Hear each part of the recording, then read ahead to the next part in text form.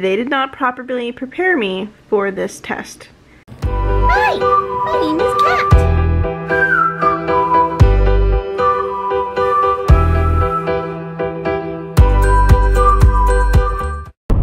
Hey, we're on our way to the heartbeat clinic.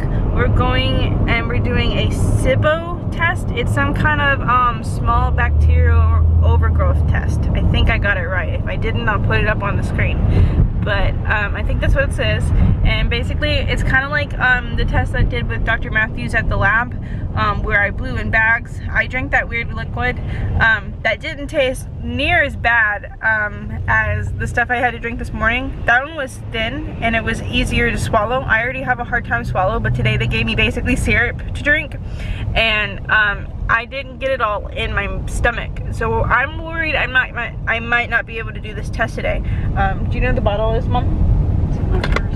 I had to drink this thing and I probably got maybe half of it in. The rest of it, once I got the last chug in my mouth, I threw it up.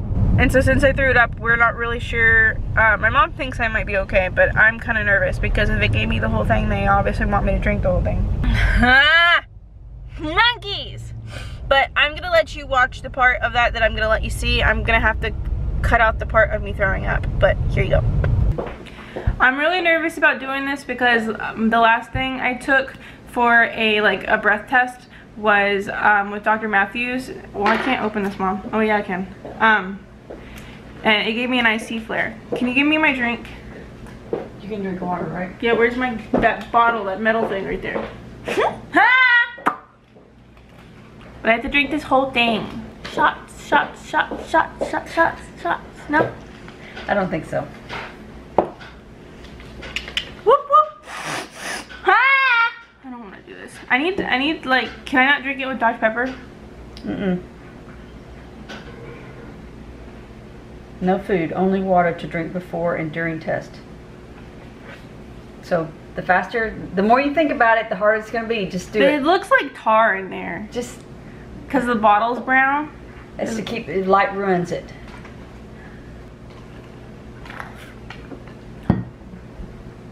It's not that bad, but I still don't like it. It's like you're in. You need the trash can over here. It's not that much in there. It looks like a lot.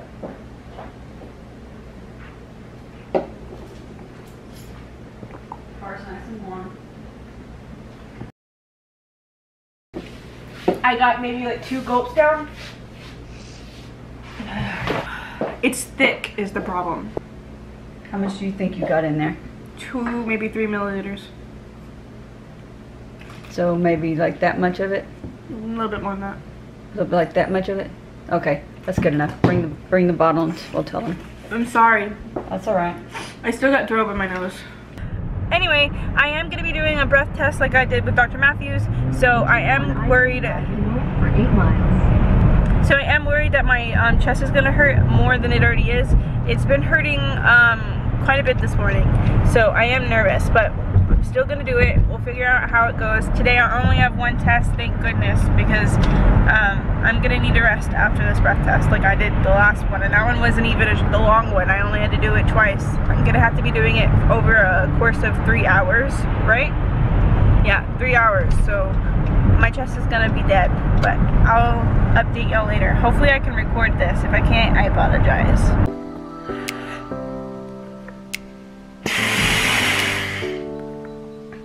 That, and you're gonna take that too. That's gonna be yours. Okay, cool. Thank you very much. Okay, so we're doing the breath test and she doesn't mind me recording it, so it doesn't look like it's gonna be too much of just what I just showed you. This little toilet roll thing is my mouthpiece. So, yeah, looks like you get to watch my journey today.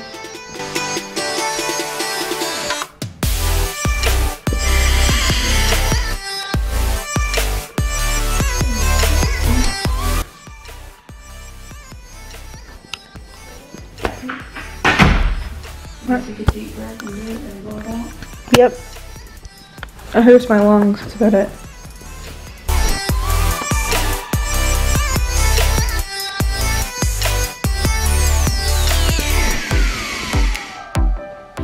Thank you.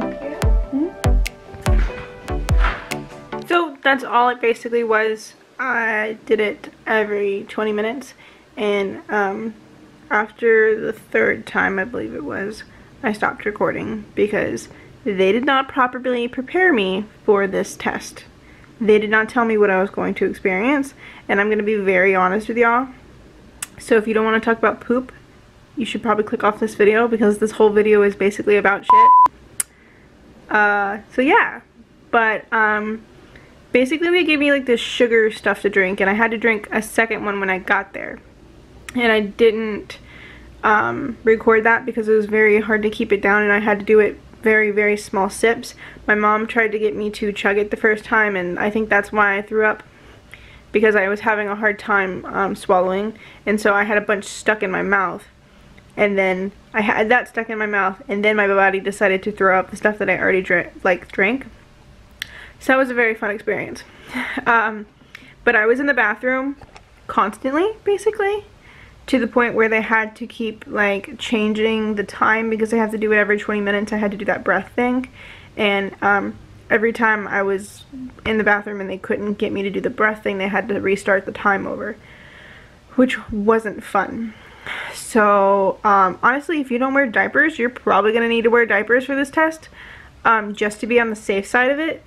If you don't, you know, it's not going to be the end of the world, I guess, but bring a pair of underwear just in case. It was very, very painful. I also recommend bringing like baby wipes, because your butt is going to be hurting after a while, because it was just like explosive diarrhea for 3 hours. And when I got home, I still had diarrhea. We had to stop, like, I think 2 times on the way home just for me to go to the bathroom. And I'm getting really dizzy. But it wasn't fun, and I think they honestly should have told me that I was going to experience that, because I asked her, I'm like, hey, TMI, but I'm getting a lot of fucking diarrhea. And she's like, oh yeah, that's normal. I'm like, you couldn't, like, tell me beforehand? Like, this is some stuff that you should have been prepared for. If I was prepared, I would have brought in more diapers. Not that I needed them, but just to be on the safe side. Because there was one time that I did have to change myself. And I don't have, I only have urinary incontinence normally, so this was a different experience for me. I had run out of baby wipes, so I would have brought in extra baby wipes. And I would have brought in, what do you call it? Vaseline. Normally I don't bring that. My mom had to go to the drugstore beside the doctor's office just to get me Vaseline. So it was really bad because my butt was not happy. This test was not fun. This test was not fun at all. And I mean, ignore my dog. He won't shut up. The mailman's outside and he won't like stop barking. He thinks he's the biggest dog ever. So yeah, I'm very dizzy today. Probably because of the test, because I lost like a shit ton of water doing this test. They totally should have prepared me for this, because I didn't come to the doctor prepared. I came to the doctor prepared for entertainment. I thought it was going to be an easy ass test. But it definitely wasn't. So yeah, if you do a SIBO test, which is small bacterial overgrowth, I think. SIBO or SIBO? I said it the same way. I said it, pronounced it differently in the beginning of the video, but I think it's called SIBO. I don't remember how I pronounced it in the beginning. I think I said SIBO. I don't know which one it is, but I think it's SIBO. Either way, you get the point of it. I'm gonna be starting like bleeping out my cuss words, like muting them or bleeping them out. But anyway, like prepare to poop a lot. You're gonna like this test has to do with poop. But I didn't realize that I was going to have diarrhea like I did. I've had diarrhea when I was sick before, and I get diarrhea every now and then because of IBS. But this was freaking different. This was very different. Very, very, very different. So just be prepared if you have to do this test.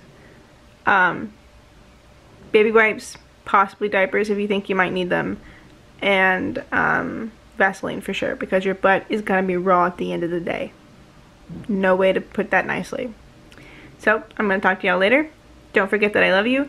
Thanks for staying alive. Remember, you know your body better than anybody else, so please listen to it, and I'll see you next time. Bye.